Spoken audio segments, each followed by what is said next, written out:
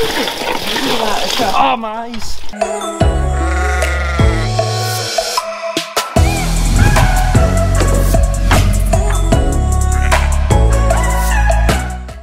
Good morning, sheep fans. Today we are bringing in the gimmers. Going to give them their first Heptavac jag, get them on the system. Heptavac P+, it's a vaccination, covers 7 or 8 different things. They need 2 jags, they need a jag, say first jag today, and then in 4 to 6 weeks they get a second jag. That puts them on the vaccination system. It means they just need a top up booster every lambing time, every spring they'll get a booster 4 to 6 weeks before the lamb. So we'll give them their first one today and then I'll get them in again and give them their second one. We are just going to send Meg round them. Come by. Shh. Come by. Shh. Shh.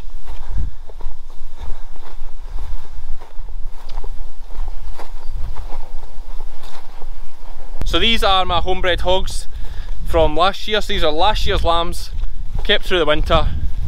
They've been clipped and various other jobs done to them, and they've been put up here on the grass. They're looking very well. I might actually sell a handful of cheviot mules, I've just not decided yet. Shh. So, they're running there. Shh. Ah, see, she's just getting a bit lazy. There's one with a long tail there, it looks horrific. I missed it at marking. I say I missed it, it's probably the llamas, but anyway, bring these in, get them done. If you're watching the video, click that subscribe button. It's a big boost when I've seen the numbers go up all the time, and they're going up quite quick just now. You guys are great, you're leaving good comments. I really enjoy the comments and having a bit of back and forth, maybe a bit of chat. Feel free to challenge me on anything, ask me any questions, because sometimes I might say things that are wrong or slightly inaccurate, because I'm just making it up as I walk about this field here. Shearing season is more or less finished. I've got a big day tomorrow, actually. Big day tomorrow and Friday. Got about 1,500 Jacobs with Highland Agricultural Contractors, I think they're called. Brian McLean. Gotta go and share with him. Don't see that many Jacobs very often. In fact, it's probably the only farm in Scotland with that many Jacobs. Tell me if I'm wrong. So we're going to do them tomorrow. But wet day jobs, we'll tackle these hogs. Got this lot in here and another lot to do. Once you open the Heptavac bottle, you've got to be pretty quick using it. It's a live vaccine. There you, Meg. Like June. It's a live vaccine, so you don't want to leave it too long. We have Lizzy here helping us again. Enjoyed the lambing so much, just couldn't stay away. In tremendous fettle. I had said I still might do it. I might sell 20 cheviot mules just for the vlogging. Just I'd quite like to, you know, it's nice. It'd be nice to produce your own gimmers and sell them. As here they go. Plus, obviously, gimmer prices are wild just now. What is that?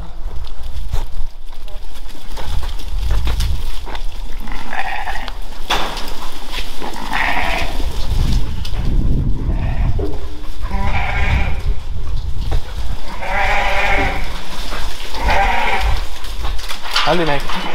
So this is my Heptavac setup. Simple wee setup. Hang it from the neck. You get this in the pack. You get a gun. Probably get a gun for free. I don't know. Maybe I had to pay for it. And work away like this. You do get guns where the box sits on top of it, and then there's nothing around your neck, and you're maybe a bit freer. But I actually don't like them because I just find that when I'm working with sheep, the sheep always seem to bash the bottle and snap the gun, or it's just not as handy. Even when you're finished with it, you need to like sit it somewhere. Whereas this, I just hook it around like that, and I can go and get the next pen in. I just prefer this system. You guys suit yourself. I've had a look at sheep. They have had click extra, so they should be fine. It has been very wet, and it is quite bad for flies up here. So we are going to crovect them to keep the job right. It's £65 for a bottle of crovect. And the way prices are just now, you could fairly say these sheep be worth about £120 to £140, these gimmers. So for the sake of a bottle of crovect, 65, it won't even take a full bottle to do, there's only 60 here. So for a few pennies, just to keep them right and keep the flies off them, it's worth it. I see there's a couple of wee, I mean this just could be nothing, but a couple of wee dark patches there showing, and there's nothing on there just now. They're still cleaning the skin. It just makes me worry a wee bit because they're away from home, and I'd rather just put the crovect on them. Prevention's better than cure. Better to get ahead of the game and cover them. I'm not saying Click wouldn't cover them for the 19 weeks. I'm just a worrier. I've always been that way. These ones, the orange tag sheep, they're my own. Cheviot males, orange tags here. The purple tags, one with horns here, they're ones that I actually bought off a boy, aka Ayrshire, for a very good price. Love my mules to have horns on them. But, oh, steady lass. That'll do, Meg. Outside. Lie down. The big thing is working here, there's a wee damp patch here.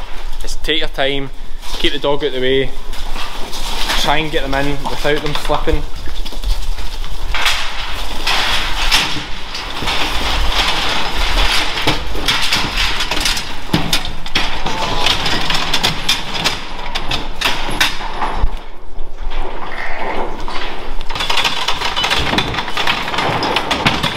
Head to vac this time of year is quite good because there's not much wool on them. Short wool, easy to get the needle in. You have to see what you're doing. When they get longer wool in the winter, or like pre-lamb, when you do them, the wool's usually longer. It's a bit more footery. I don't know about you, but I hate working with needles. Like I always end up sticking it in my hand at some point with the sheep. These are big strong sheep jumping about.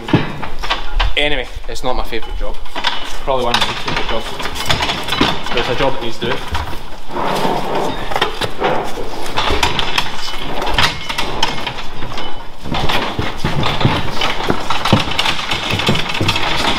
Under the skin at the side of the neck.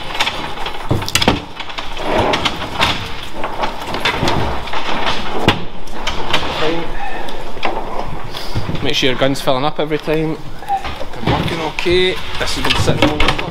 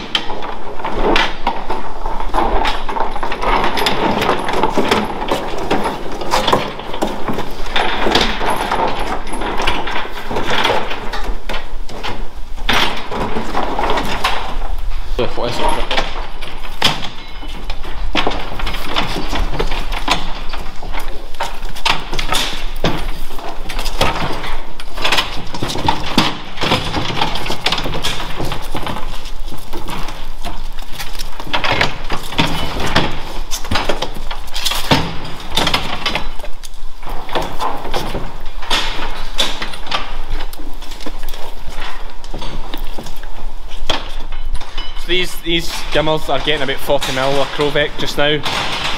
Should cover them 6 to 8 weeks. I like how crovect says it covers them 6 to 8 weeks, whereas Click just says it's 19 weeks. So it would say to me that crovect's not that confident in the coverage. So I'm going to say it covers them for 6 weeks, which should take them to the end of September, more or less.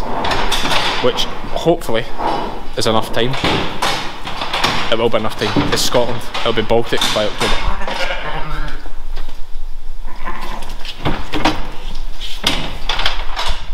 This video might be good as well. If I sell these gimmers, I can like tag this video in it and say, look, I actually did Heptavac them.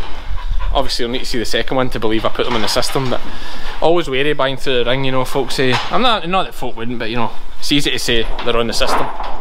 Like I could just say now, watch. Alright, there's 28 cheap meal here's on the Heptavac system. See how easy it is, but I've not actually done it yet.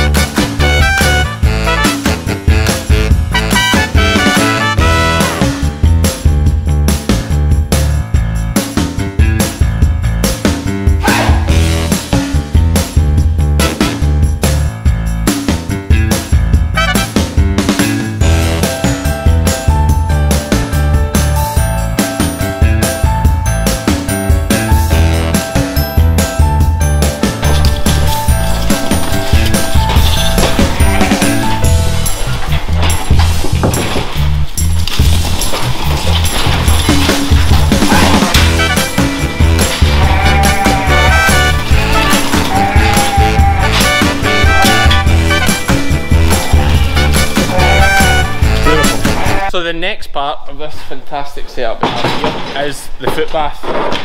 I work too hard. I know you're thinking that right now, aren't you? You're thinking, Cammy, you do far too much work. You should get Lizzie to do something. I feel the same way.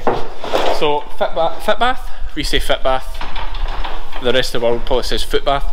Footbath sits perfectly in between two wrapper hurdles if you're using the appropriate ewe frame. We then bring with us, just 'cause it's easier if we're working away from home, bring with us two formalin tubs, two empty formalin tubs filled with water, and that's the perfect amount of water to put in here. We obviously then mix it 1 part formalin to 19 parts water, always. So 2 of these is a good amount. I'll put the other one in and we'll add some formalin.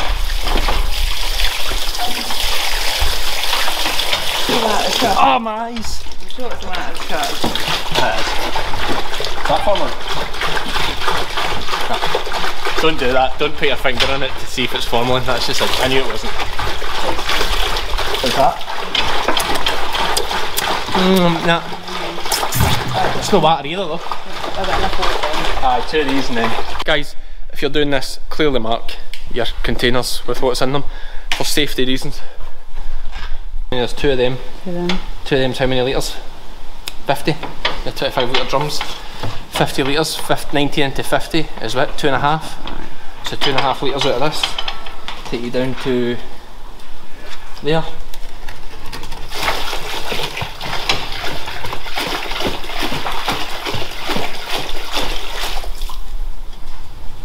One wee splash more. There you go, 2.5 litres exactly. I say always, ideally when you're working with formalin you want to be able to run them through the footbath onto hard standing, which is what we have here. So we'll just run them through footbath, through the wrappers and into here, and Meg will just stay where she is, lie down.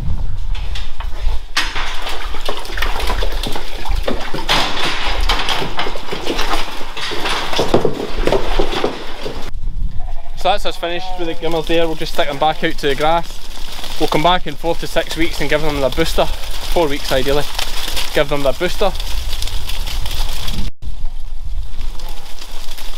They're looking quite well. Obviously the ones, there's 3 there with lambs. Again, that was the issue at the wintering, June born lambs. It's taken their toll on the ewes a bit. You can see they're slightly bit leaner, but on the whole they're looking quite good. I'm quite pleased with them.